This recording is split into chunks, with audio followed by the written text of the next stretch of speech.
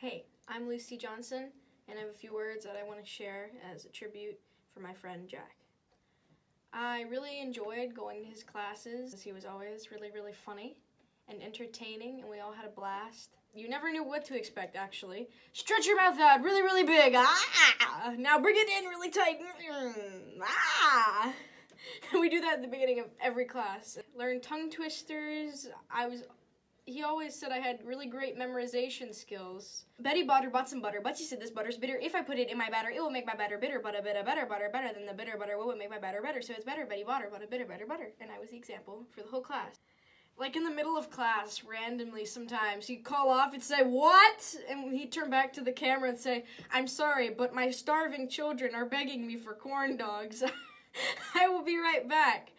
And towards the end of class, JR and Zane would come on camera and they're like, "Daddy, we want food! Bring us food!" He says, "Quiet now, I must feed my starving children.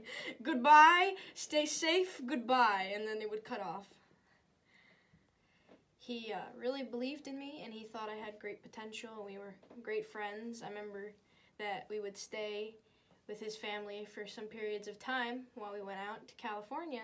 It was really sweet because he was always so concerned about our safety and our health, like where we were. He took my headshots, and I remember that we would wear funny glasses and make jokes, and he would sing karaoke some nights with us, and it was really awesome.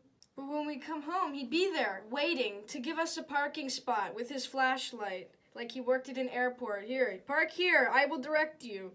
And then once we were done parking, he would get in front of the wall where the headlights were and dance and make scary shadows. So we have video of him going, "Ah!" and making scary shadows as we try to peacefully walk inside.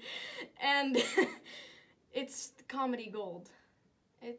He was like family, and we loved him a lot.